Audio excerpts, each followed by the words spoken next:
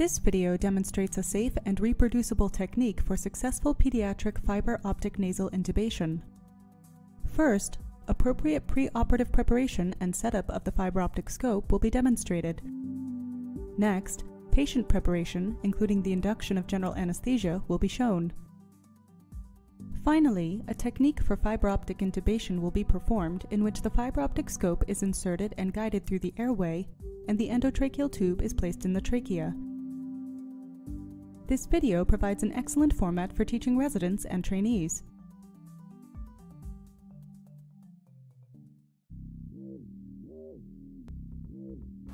Many challenges exist in the management of the pediatric airway for fiber optic intubation, including technical difficulty due to a smaller airway size than that of an adult. This smaller size requires more accuracy and precision, so the degree of difficulty is greater.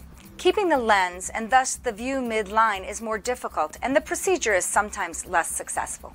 A second major challenge is high oxygen consumption and faster oxygen desaturation in children if ventilation is interrupted. Generally, individuals performing fiber optic intubation will struggle because of the limited time to perform the procedure in children. The technique shown in this video maintains spontaneous ventilation and oxygen delivery, thus allowing more time to perform the procedure if technical difficulty is encountered.